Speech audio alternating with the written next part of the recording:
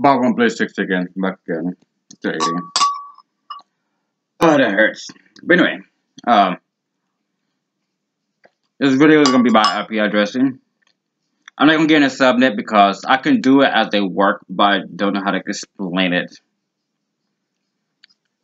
As I said in my IP addressing video, there are for a binary, not hexadecimal.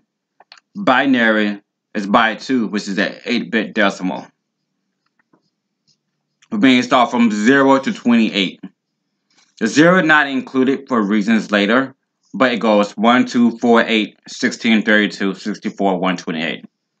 If you write this down, you have 128 to 64, 32, 16, 8, 4, 2, 1.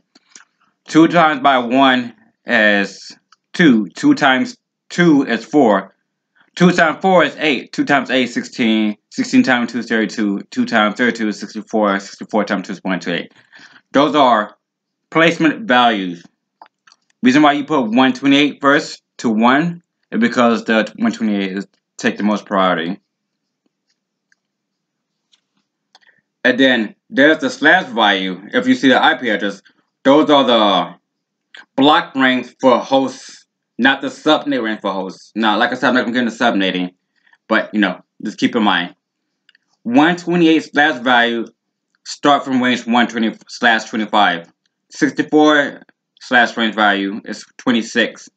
Then you go 25, 26, 27, 28, 29, 30, 132. In the future, I'm going to do more of hold on, right there.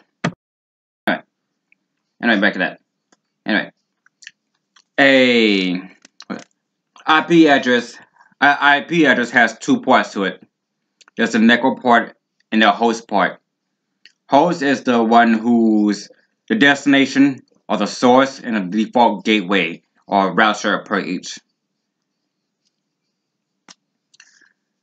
The first thing listed on address is the network address, usually the default gateway. The last thing is the broadcast address. In the middle is whatever, about 254 addresses or 255 addresses.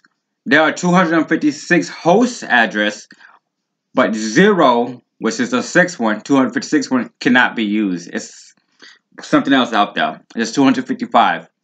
Since you can't use the network IP address, because you have to set that, and the broadcast address can never be set. There's only 254 within the host address.